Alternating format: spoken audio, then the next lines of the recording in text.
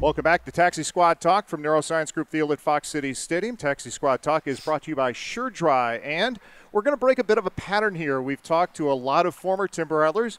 On this edition, we're going to talk to probably a future Timber Rattler, and Hedbert Perez. And Hedbert, we've got a lot of requests for you, and we want to welcome you to Taxi Squad Talk.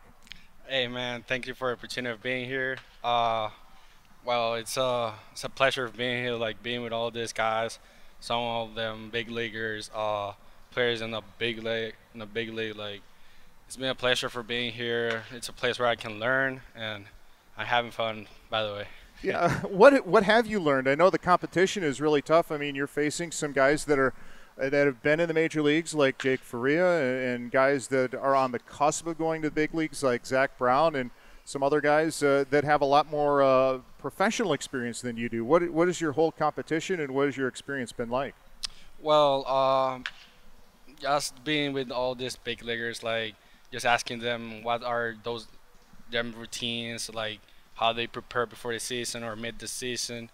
Players of my same position, like outfielders, like Korean Broxton or Corey Ray, they're being like you can say like a mentor or something like that. Like I've been learning a lot, playing with all these guys, like having a little bit of competition. It's been great, man. Having fun.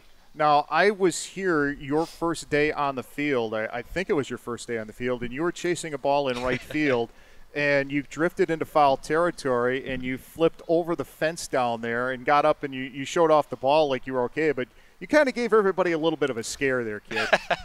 Yeah, it was a fun story because I wasn't supposed to play that day.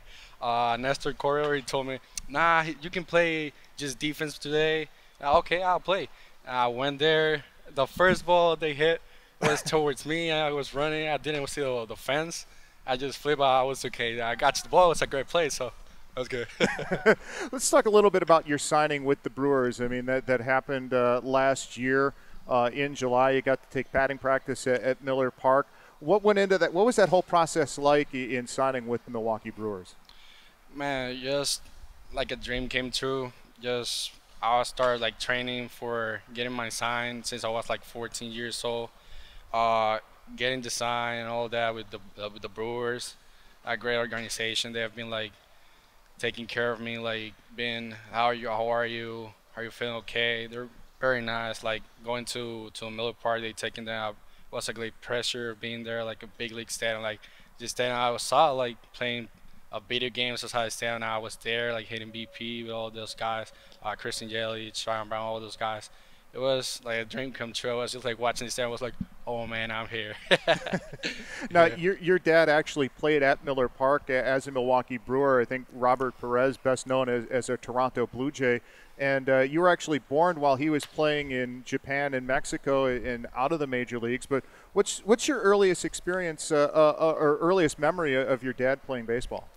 Well, like when I was born, he used to play in Venezuela in the Venezuelan league. Man, it's like a big blessing, like being son of my dad.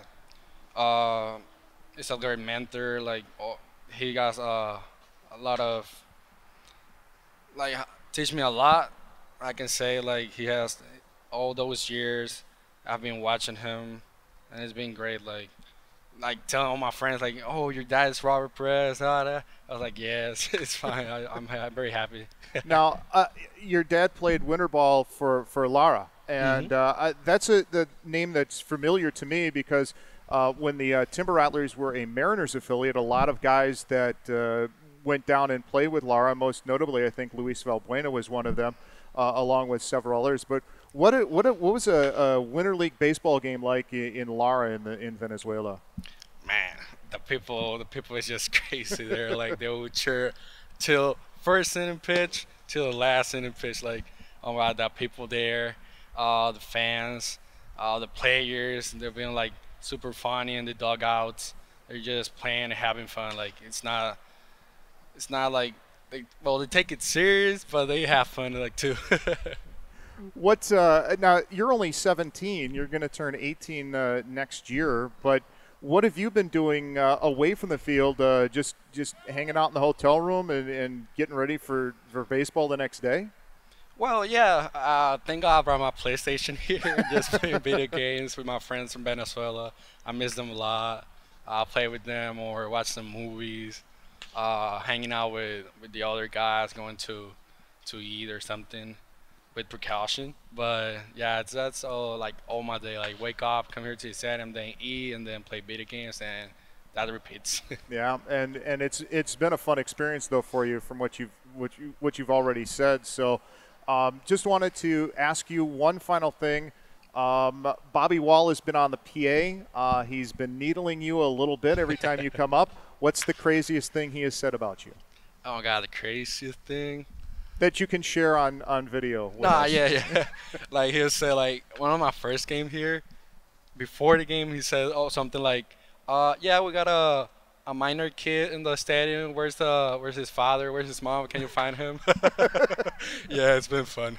All right. Well, Hedbert, it's been a lot of fun watching you at this alternate training site with these guys, and hopefully we'll see you back here at some point in your career with a lot of fans in the stands, and you can show everybody what you got in a Midwest League game. Okay. All right, yeah, man. Thank you for having me. All right. Thank you. That's Hedbert Perez joining us on Taxi Squad Talk, brought to you by Sure Drive.